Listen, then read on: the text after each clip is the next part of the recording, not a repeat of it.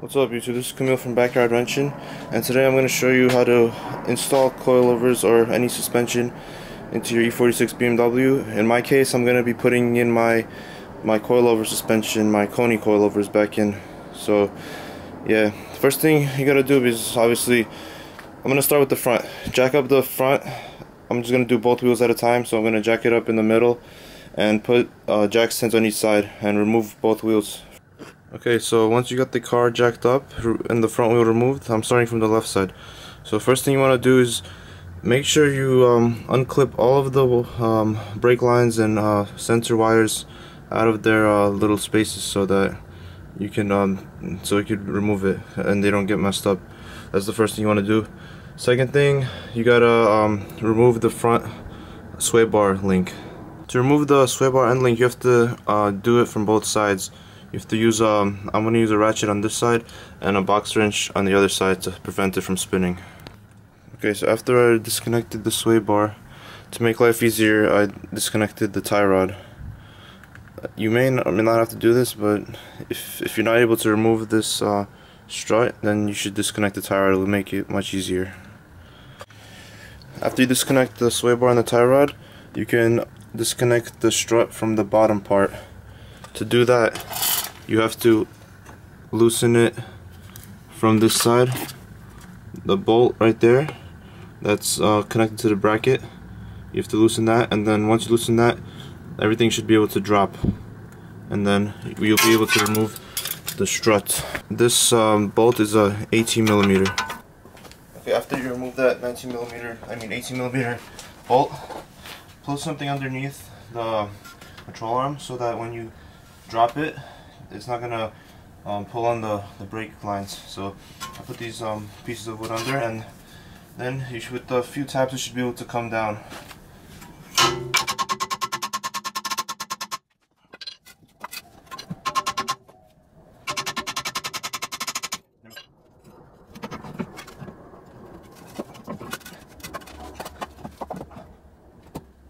Okay, once that's out, you can move it out of its way, and now we're gonna move on to the inside top part from the engine bay.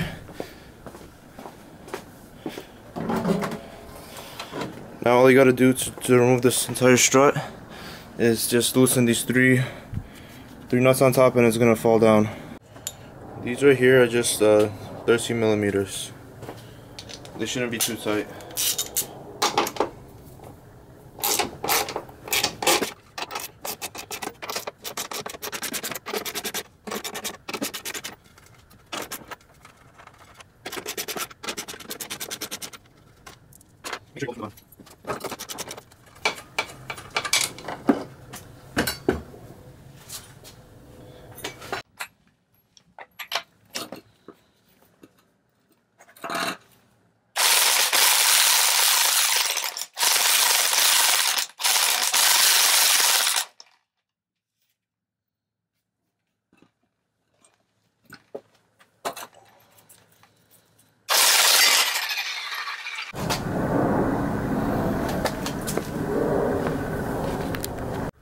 Okay, so when reassembling the front strut, the easiest way to do it is by putting the adjustment collar all the way max to the bottom, so you have much more room to get this to stick out over here, so you can put the nut on.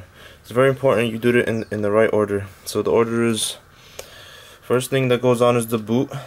This little boot with the bump stop goes over.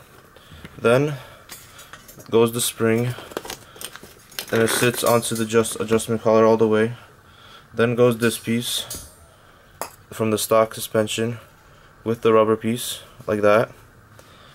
Then goes this washer is very important, because if you don't put this washer, then it won't allow this part to spin freely, and that is very important. So next, this washer goes over like this, then this goes like that, and finally the nut. So the easiest way to do it is to pull out the shock as much as possible and hold it, have someone hold it for you so it doesn't go back in, while you put this in order and you screw this nut on.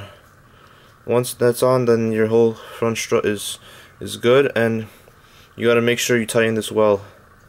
Also, one thing, if you're gonna hold this with some pliers, make sure you use a rag underneath so that you don't damage the shock, because if you damage that, you may start getting leakage in your coilover. So be careful to not damage that, but make sure to get this nut on tight, or else you'll have some looseness in play in the strut.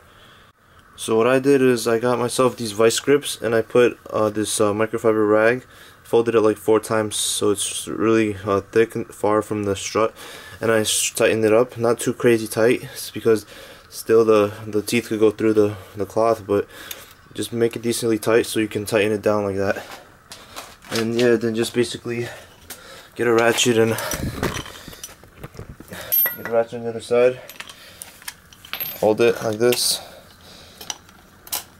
and tighten it down nice and snug. Make sure it's nice and solidly tight. Once it's back together and everything is, you tighten the top nut, you could put it back in the car. I also got these strut tower reinforcement plates, which help strengthen the strut tower, because when you stiffen the suspension, it causes more stress on the strut towers of the car. One other good thing to do is to grease up the inside of this where the strut goes in, so that it can slide in really easily. And when you're putting it back in, make sure to align the pin. It's like a little circular pin right here. This has to align with the crack in the back like that. So align that, and use a jack to jack up the whole front jack under the control arm, so that it pushes it up all the way. And once it's all the way up, you could tighten the bolt back. So once you align the pin with the crack, you take the bolt, and don't forget to put the bracket on.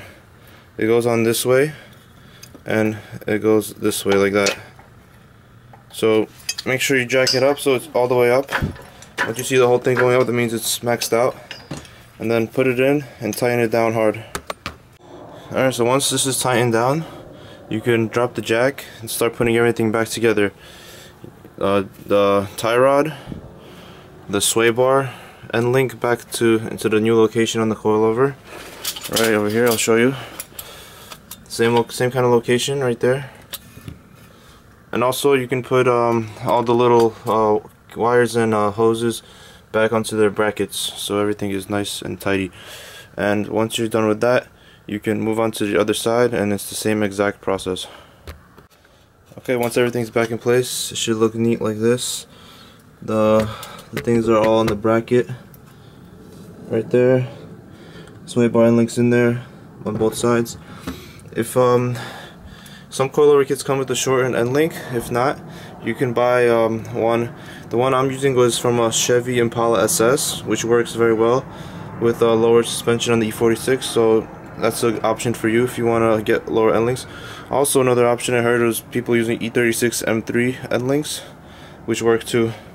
You cannot use the stock end links if you're going low in your car because they're too long. And once everything's good, make sure you tighten the tie rod, make sure you tighten the sway bar, make sure you tighten the 19 millimeter bolt there holding in the strut, and make sure you tighten the tie rod over there. And finally, make sure this is tightened on top. If you don't have adjustable camber plates on top, then just leave it like that. If you would like to have some adjustability, you can remove this pin, which allows you to slide the things to the side a little bit, which allows you to change maybe like 1 to 2 degrees of camber or something like that. But I'm just leaving it the way it is, like that. And yeah, if we could put the wheel back on and then do the other side. Alright, so the front is done, and now we're on to the back. Once we do the back, we could readjust everything and make it nice and even all around. Okay, for the rear suspension, just like the front, jack the car up, put it on 2 jack stands in the back.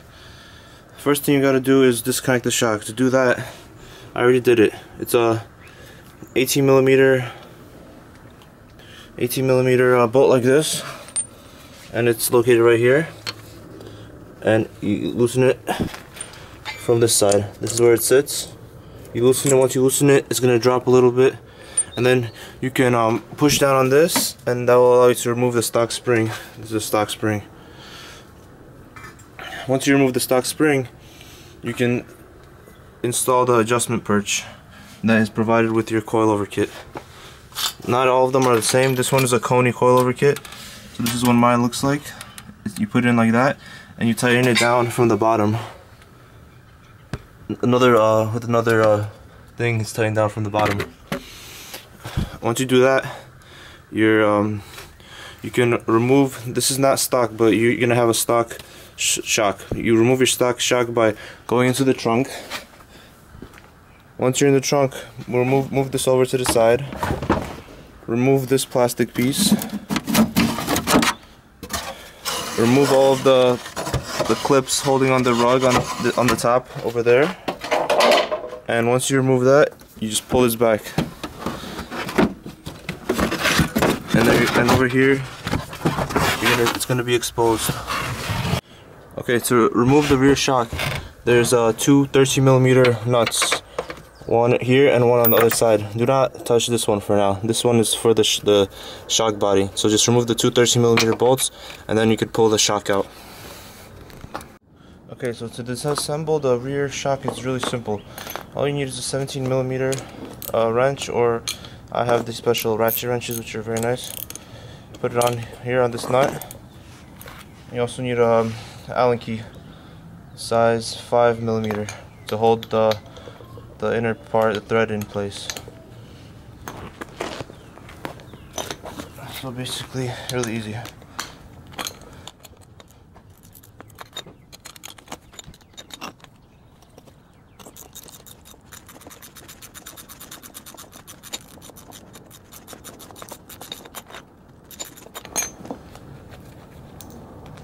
Okay.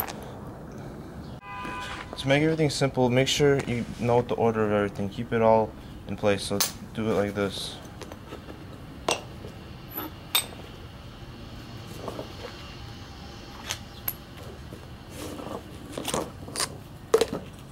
Okay, that's fully disassembled. One more thing I'm going to be removing is I'm going to be replacing this part, the bump stop, because mine is really damaged. So I'm going to be replacing this part. Pull it out. That's that. Put the new one in.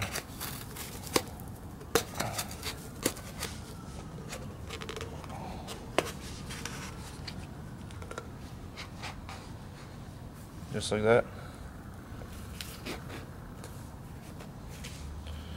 Okay, so first the bump stop with the boot cover. Next, little washer. Then this bigger cone shaped washer this way, like that. After that, you put on this. Sorry, put on the shock tower mount, and finally this, like this. Nut on top. And you tighten it the same way that I showed you how to loosen it, with the Allen key and the 17mm box wrench. Once you reassembled the shock, then you can put it back the same way you removed it, with the two nuts going on top of that from the inside, and then the other part attaches to this here with the I believe 18 or 19mm bolt it was. But before you do that, we have to install the springs, and then after that you can attach the bottom part of the shock, because it'll be tough to do that without installing the springs first. So first I'm gonna put this back in, and then I'm gonna show you guys how I put the springs in. Okay, so with the adjustable spring perch installed and tightened from the bottom, we can now put in the new Koni spring, which is usually easier than putting in the stock one, as coilovers usually have shorter springs. So in my case, we're not going to use the bottom portion, the bottom rubber piece, because instead we have that. Instead of that, we have just the perch, so we remove the bottom part, and the top one we can leave as is up there. So same way as you remove the stock one, you put in the aftermarket one. And once you put in the aftermarket thing, all you gotta do, pull down this shock and connect it back to there with the bolt, the stock bolt. To put this on easily, one thing that I always do is I use the jack and jack it up under here, so it'll push this up for me, so I can easily align it without having to like torture myself. So just put the jack under here, jack it up until it's aligned, and then tighten the bolt down, and then remove the jack after that. That's all you got to do in the back to install the coilovers in the back. Once you do that, you can then adjust it using the perch, however high you need the car to be. That's all for the back. And also one more thing, yeah, don't forget to put all your stuff back in place the way you removed it in the trunk, and make sure all the bolts are tight over here and everything is tight over here.